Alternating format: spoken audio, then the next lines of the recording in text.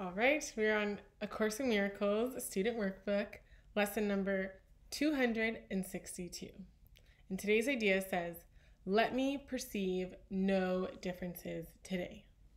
Father, you have one son, and it is he that I would look upon today.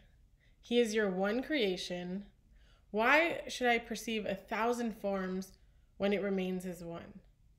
Why should I give this one 1,000 names when only one suffices? For your son must bear your name. As a stranger to his father, nor as stranger to myself. For he is part of me, and I of him. We are part of you, who are our source, eternally united in your love. Eternally, the Holy Son of God. We who are one would recognize this day the truth about ourselves. We would come home and rest in unity. For there is peace, and now nowhere else can peace be sought and found.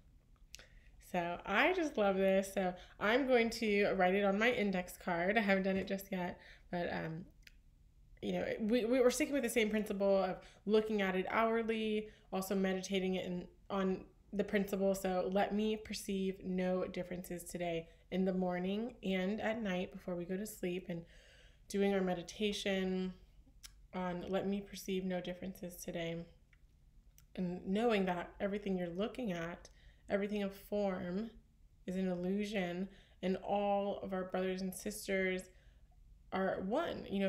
We are Christ. We are the one Son of God. So that's what I'm going to do today. I'm going to write it down. I'm going to put my note in my pocket or in my purse and look at it hourly and make sure as I'm looking upon all of my brothers and sisters, or basically just the one Son, I'm going to just look at them with Christ's vision and know that they are part of me, and that we as a collective are one with God, our source.